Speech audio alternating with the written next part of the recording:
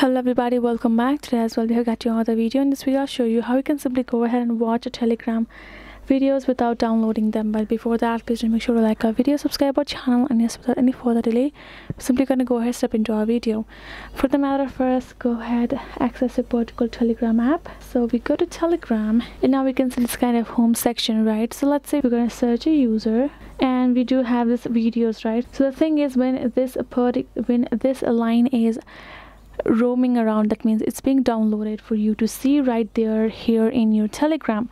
But if you tap on your particular video which is already downloaded, so we tap on it and now we tap on this three dot icon beside, and then we have this option of save to gallery, right? It giving individually, it's not saved in our gallery, but we can still watch it.